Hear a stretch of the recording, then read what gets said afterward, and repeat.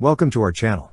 Don't forget to subscribe and put likes, because your support is important for us. And here we go. During the Dimdex 2024 exhibition, held from March 4th to 6th with Army recognition as the official media partner, China made a significant impact by showcasing its defense capabilities in the Middle East. Hosted in Qatar, China's expansive display space featured a wide array of military hardware, notably the cutting-edge third-generation Norinco VT4 MBT 3000 main battle tank. Norinco, North Industries Corporation, presented a comprehensive range of military equipment, spanning MBT tanks, light tanks, infantry fighting vehicles, self-propelled artillery, and vehicles designed for mine protection. This strategic move underscores China's ambitions to extend its presence in the global arms market. At the heart of the showcase was the VT4 MBT 3000, representing the pinnacle of third-generation tank technology. Norinco emphasized the tank's formidable firepower and robust armor protection. Equipped with the advanced GL5 active protection system, featuring 4 turret-mounted radars capable of detecting incoming threats up to 100 meters away, the MBT 3000 offers heightened defense capabilities against anti-tank guided missiles and rocket-propelled grenades.